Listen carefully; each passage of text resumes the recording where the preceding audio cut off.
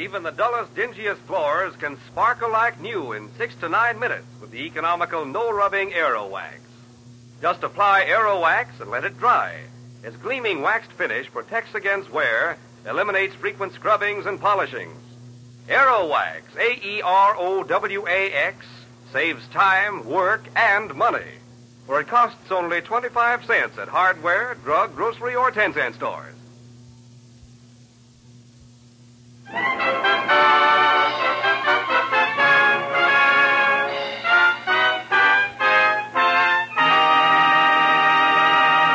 Mr. Keen, Tracer of Lost Persons, is on the air.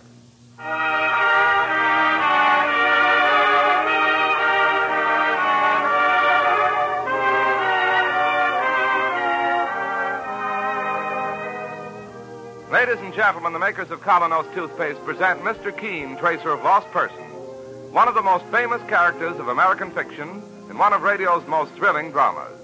Tonight and every Thursday night from 7:30 to 8 Eastern Wartime, the famous old investigator will take from his files and bring to us one of his most celebrated missing persons cases.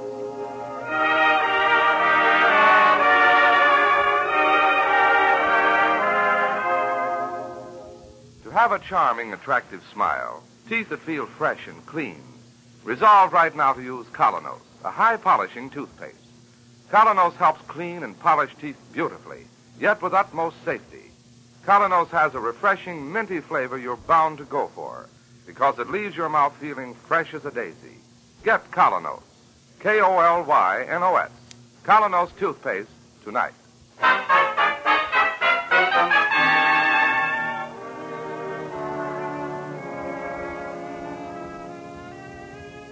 And now for Mr. Keen and the case of murder in the air. It is almost midnight, and in Mr. Keen's office, as the tracer and his spinster secretary, Miss Ellis, finish up a very hard day's work. You've worked long enough, Miss Ellis. Don't you think you'd better go home now? There's still some more work to be done, Mr. Keen. We can finish it in the morning. You realize what time it is? Around 9, I should think. It's almost midnight. No. Yes. I just as soon you wouldn't come in at all in the morning. Now get a good night's sleep. I'll be here at the usual time. I had a feeling that's what you'd say.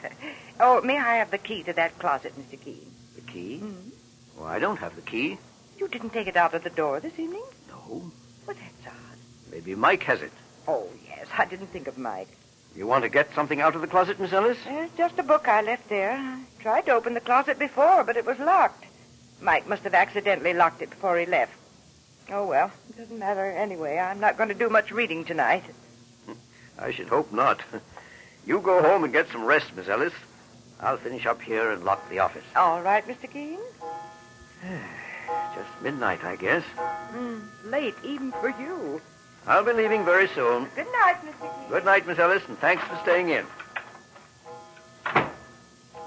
I think I'll check this correspondence in the morning. Getting rather tired. Come out of that closet and keep your hands above your head. I said come out of that closet.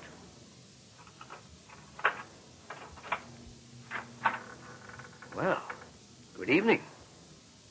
Good evening. May I ask how long you've been in there? Since 8 o'clock. There was no one in the office when I came in, and... And you waited in the closet because it was so convenient, eh? Please, Mr. Keen, I know what you're thinking, but I'm not a thief, I swear it. What is your name, young lady? Barbara Halliday. And your business here? I had to see you, sir. I have a telephone and a secretary. I usually make my appointments with her. I was going to wait here in the office, but when I heard someone trying the outside door, I became frightened. That's why I hid in the closet. What frightened you? Mr. Keen, do you know what it's like to be marked for murder? Please sit down, Miss Halliday. Thank you. You'll help me, won't you, Mr. Keen? I have no one else to turn to. My real job in life is helping those who've had a loved one suddenly or mysteriously disappear. There are thousands of real missing persons cases every year in this country. I know there must be a great many, Mr. Keen, but I saw your name in connection with the Bennett murder case, the singing star at the Palladium. Well, that's true. In that case, I'd been asked by a man who loved that girl to try to find her when she disappeared. But I found her murdered. Mr. Keene, do I have to wait until I'm murdered to get you to take my case? Very well put. Of course you don't, my dear. I have money, inherited when my sister died. I can pay you whatever your charge is. The money is not important. I happen to have all I need, and I'm an old bachelor. But go on now with your story. Mr. Keene, I live in Cleveland. Up until the time of my sister's death a month ago, I'd been living with her and with my brother-in-law. His name is Tagus, Chester Tagus. I see. After Grace's death, I decided I needed a rest. It was all too much for me. We were very close, and her sudden death was a blow. Her sudden death? Yes, Mr. Keene. Go on, please. I arrived in New York about 2 weeks ago. And that's when things began to happen. What things, Miss Halliday? 3 attempts were made on my life. Any one of them could have been my finish. Frankly, I don't know yet why they all failed. Well, tell me about them. The first occurred on the street, in full view of several people. And where was this? Uptown, near Columbia University. I'd gone up to the university on a sightseeing tour by myself.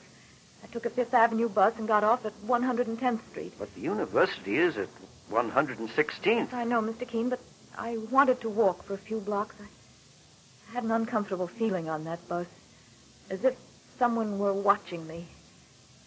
So I walked up the drive to 113th Street and then turned east toward Broadway. Do you know the street, sir? I think so. A few apartment houses, mostly 4-story walk-ups. Halfway up the block, some workmen were about to lower a piano to the street. They were moving it, apparently. There was a large pulley on the roof, and they had the piano halfway through a window. I only half noticed those things as I walked up the street. My mind was on something else. Oh? What? A man was following me. A man in a dark coat, the collar turned up, dark glasses. There were other people on the street, and I got the feeling for a moment that it was all very silly. What harm could a man possibly do in a street full of people? That's how I argued to myself. For a moment, I thought of running. I walked faster. So did he. But suddenly I decided to face him, and I turned. What do you want? Pardon me, ma'am? You've been following me. What do you want? I'm terribly sorry. I didn't mean to frighten you. I'm a stranger in New York, and I wanted to ask directions. You could have asked someone else. Of course. I'm sorry. Do you have the right time? 4:30. 4:30.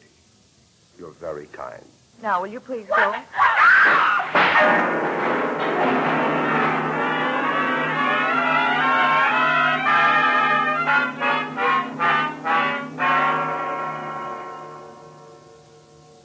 It was the piano, Mr. Keene.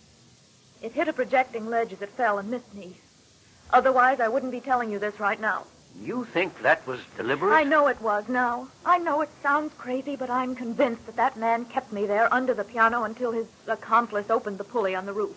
Well, I don't want to sound skeptical, Miss Halliday, but don't you think it was quite a coincidence that you happened to walk up a certain street at a certain time just when some workmen were removing a piano? This is my explanation, Mr. Keene. It may not be logical to you, but I believe it.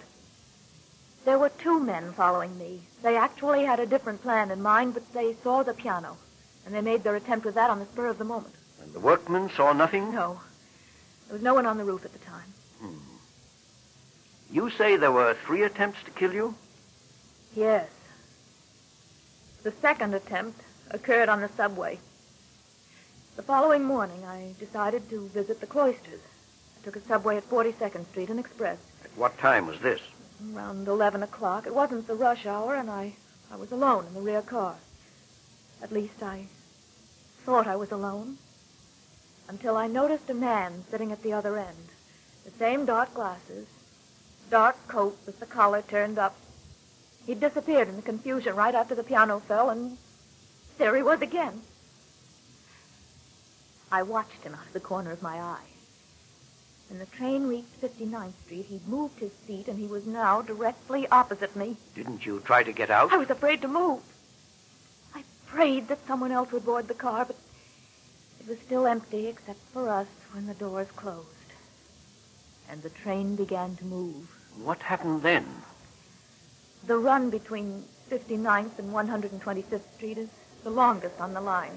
I suppose it really only takes a few minutes, but to me it seemed as if I was living my whole lifetime over again, because the man with the dark glasses had deliberately changed his seat again, and he was now sitting next to me. There was no conductor on that subway car, as sometimes there aren't. I started to get panicky. I couldn't scream. We were in the last car, and the noise was too strong. I got up and moved towards the end of the train, and he followed. Then I knew what he wanted to do. He wanted to push me off the train. I started to choke with fear. I wanted to beg him to leave me alone, but the words wouldn't come. And he was pushing me against the gate and fumbling for the catch. Suddenly I found my voice, and I screamed at the top of my lungs.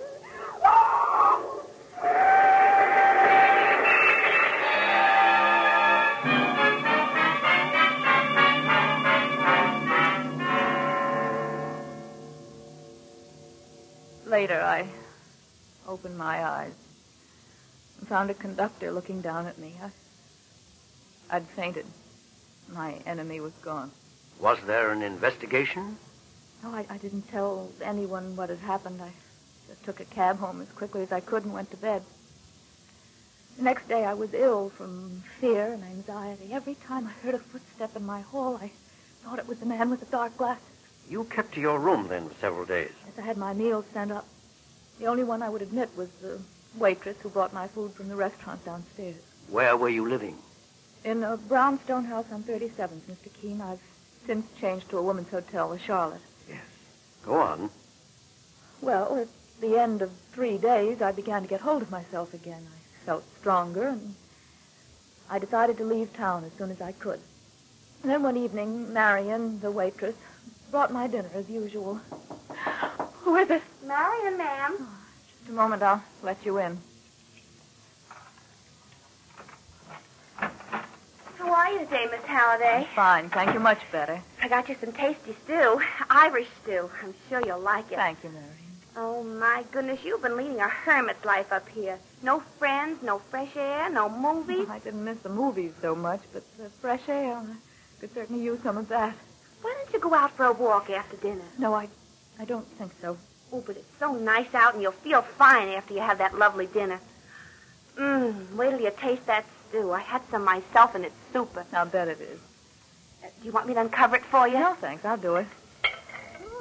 Stew does look good. There's hot potatoes under the other cover. Oh, they look nice, too. And under that third dish, I guess they must be the peas.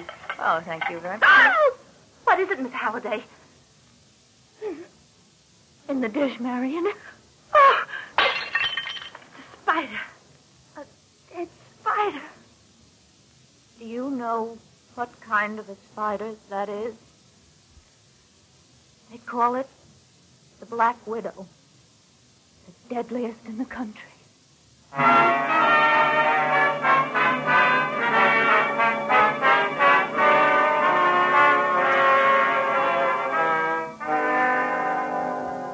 What a strange story Barbara tells Mr. Keene.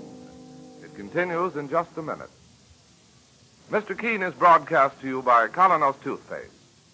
After all is said and done, all any dentifrice is supposed to do is clean your teeth. Thousands of folks like you and me have found that Colonos, the high-polishing toothpaste, does that job thoroughly and safely. And Colonos does a real job in helping remove surface film from teeth. Safely, quickly, it helps brush away that clouding surface film, which often hides the true beauty of your smile.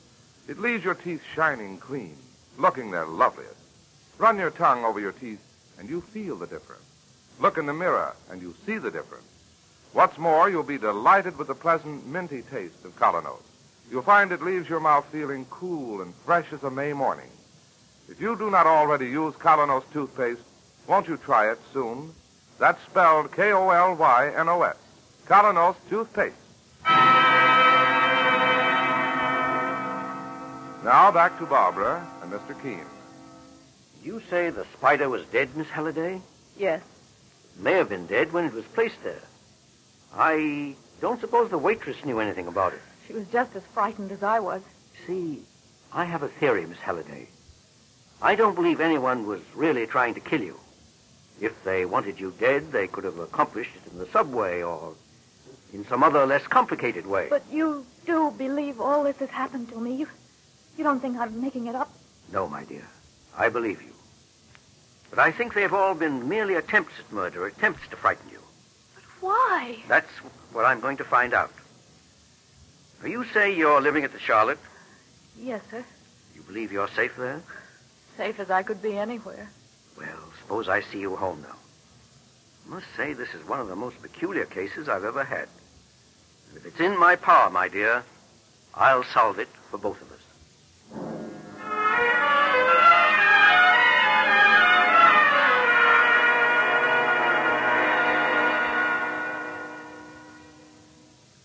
And you say Mr. Keen won't be in until noon? I doubt it, Mr. Tagus. My name is Clancy, Mike Clancy. I'm his assistant. Can I help you, sir? Well, perhaps. You see, my sister-in-law disappeared from our home in Cleveland. When was this, Mr. Tagus? 2 weeks ago, following my wife's death. I know she came to New York, and I've heard of Mr. Keen's marvelous work as a tracer of lost persons. I was hoping he might be able to help me. What is your sister-in-law's name, sir? Halliday, Barbara Halliday. I have a picture of her here. Oh, I see. Well, if it's just a simple case... Well, I'm afraid it isn't, Mr. Clancy. Simple, I mean. Oh. You see, Miss Halliday is not well. She has what you might call hallucinations. Oh, I see. As a matter of fact, sir, there's no question about it. About what, Mr. Tagus? My sister-in-law, Barbara, has lost her mind.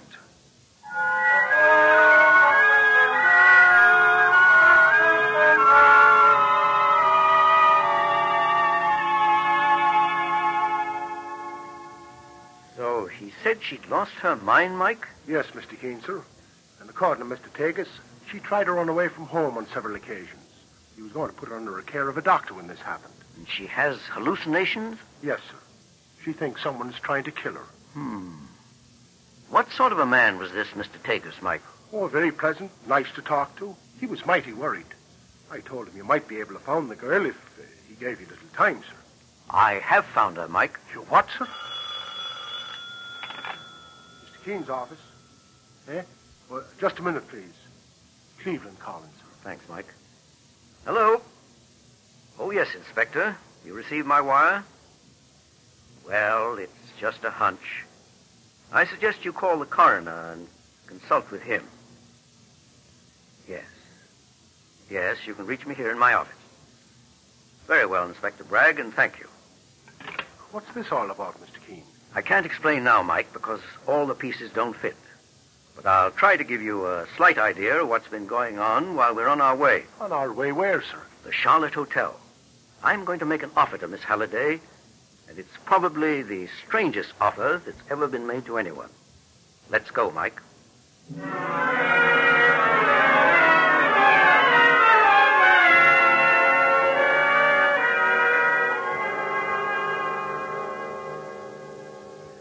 We can talk here in the lobby, Mr. Keen. This is my assistant, Mike Clancy. Miss Halliday. How do you do? I'm glad to know you, miss. Sure, and I just met your brother-in-law. A brother-in-law? Here in New York? Well, he... We haven't got much time, Mike. Do you mind? Oh, no, of course not, sir. Miss Halliday, I've been thinking over everything you told me about your home life. And I've been trying to make some logic out of those details you've given me concerning your sister and her husband. Now, you say you were always on good terms with him? Oh, always, Mr. Keen. Well, the only thing is, I believe he sometimes resented my presence in his home, but that was only natural. When he married Grace, he didn't bargain for a third party. Well, that's neither here nor there at the moment. I've thought of one way in which we might be able to catch the would-be murderer. But it involves a good deal of danger. I'm not afraid, Mr. Keen. Well, first let me explain my plan and then give me your answer. Now, it's obvious that this man will make another attempt to kill you. I say it's obvious because he has something definite in mind. He wants you to believe you're in great danger for some reason. Go on, Mr. Keene. When a hunter in the African jungles wanted to bag a tiger, he'd set a lamb in the trap. Well? Would you be the lamb? You want me deliberately to expose myself to him? Yes. All right. Now, wait. Don't give me your answer so quickly. Let me explain the greatest danger of all. Up to now, as I've told you, he's only been bluffing, in my opinion. Just trying to frighten you half out of your mind. Well, if he discovers that you have help, and that you've set a trap for him, he may want to really finish the job this time. I understand. And you're still willing to do it. I'd rather take that chance than live like a hunted rabbit for the rest of my life. That's how I'm living now, Mr. Keene. And I can't stand it any longer. I can't stand it. Oh, there now. All right, Miss Halliday. We're going to help you, I promise. Now, here is the plan.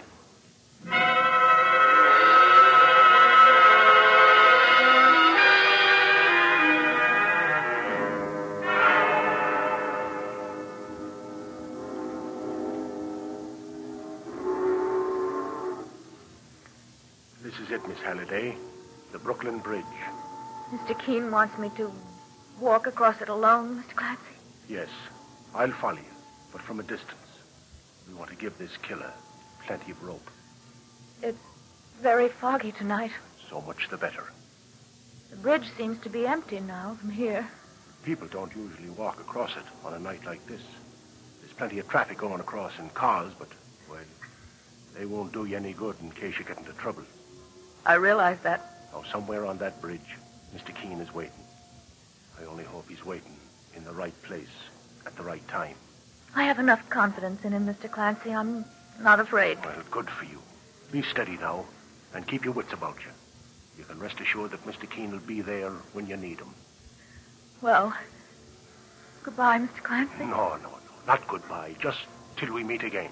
And good luck, miss.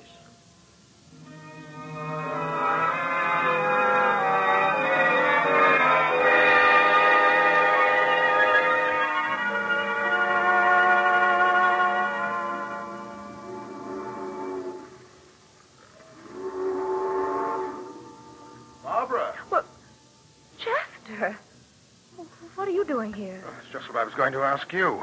Oh, I was just walking. My dear, do you realize how I've been searching for you? I've combed New York. I'm sorry I left so suddenly, Chester. I didn't mean to worry you. Haven't you been well, Barbara? Yes, I've been... This is just about the most peculiar meeting I've ever had. Is it? Oh, don't you think it's a coincidence? To meet on Brooklyn Bridge in a city like this? Well, no matter.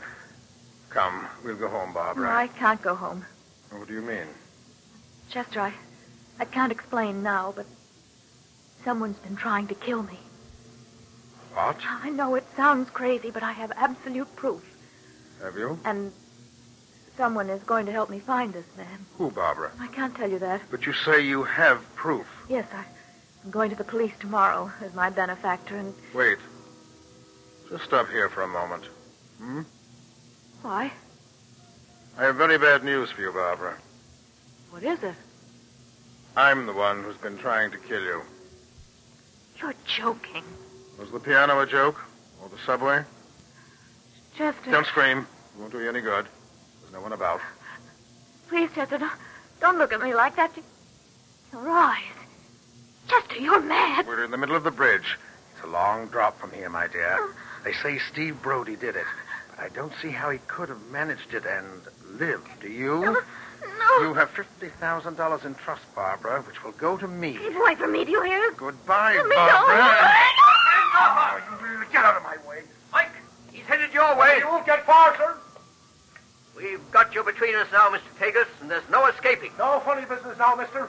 This gun really works. Stand back, you hear? Stand back! He's climbing the rail. He's going to jump. Stop him, Mike. I'll get him. I've got you, Tagus. Don't try to pull a Brody on me. Get away from me. Get away from me. Oh, no, you don't. I got you, and I'm saving you for the police, me fine-feathered friend.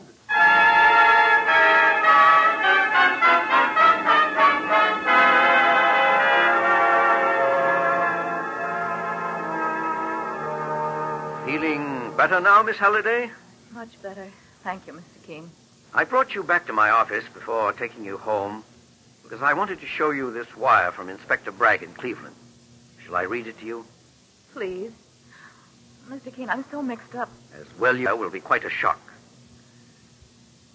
Have definite proof that Grace Tagus was murdered. Handkerchief found in Chester Tagus' trunk contained traces of poison. Have wired New York police to hold Tagus. Thanks, Bragg. Dear God. Poor Grace. You thought your sister was attempting to exterminate ants in your home when she accidentally breathed some deadly poison fumes, Miss Halliday. Yes, that's right, Mr. Keene. But I'm amazed how you should know all this. I've investigated it, my dear.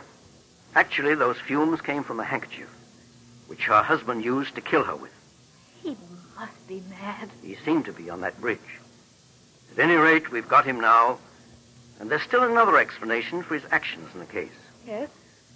Did you ever hear of a codicil in your mother's will which stated that her money was to go to her eldest daughter, and then to you should your sister die, providing the beneficiary was sane and completely capable of handling the financial affairs of the family? Well, no. I wasn't present at the reading of the original will. Well, your brother-in-law was. I've contacted the family lawyer, the man you told me about the other day, and he gave me enough information to come to certain very definite conclusions. It was then that I began to realize that someone was trying to drive you mad, Miss Halliday. And I suspected that someone was Chester Tagus. Well, apparently I was right. He would have been next in line for the money with you in the asylum. But now he'll have to face the charge of the murder of your sister. Oh, Mr. Keene, how can I ever thank you for what you've done for me? It's not necessary to thank me, my dear. The thanks I receive from seeing that justice is done is quite enough. You can go home now, Miss Halliday, with no fear or foreboding. I can assure you now there'll be no more murder in the air.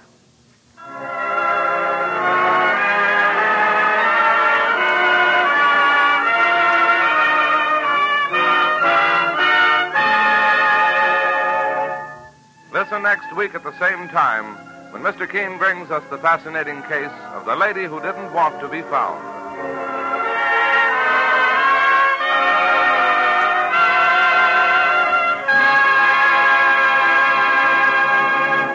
Have you noticed any change in the taste of your dentifrice lately? If so, we invite you to treat yourself to Colonos, a toothpaste that really tastes good. You'll love its tangy, minty flavor that sets your tongue a-tingle, leaves your mouth feeling cool and fresh as a sea breeze. And children really go for that zippy Colonos flavor. You never have to coax youngsters to clean their teeth with keen-tasting Colonos. What a job Colonos does in cleaning teeth. Gets them clean, looking their best.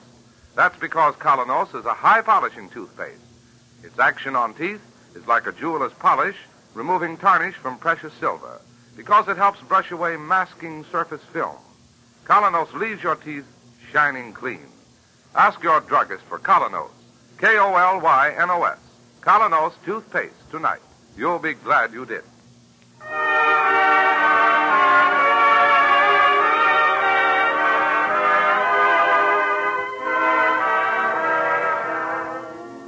You've been listening to Mr. Keene, Tracer of Lost Persons. Now on the air at a new time, every Thursday night, 7:30 to 8 Eastern Wartime, over this network.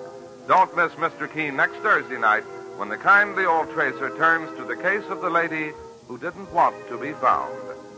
This is Larry Elliott saying good night for the makers of Colonos toothpaste and inviting you to listen to Friday on Broadway at 7:30 p.m. Eastern Wartime over most of these stations tomorrow night.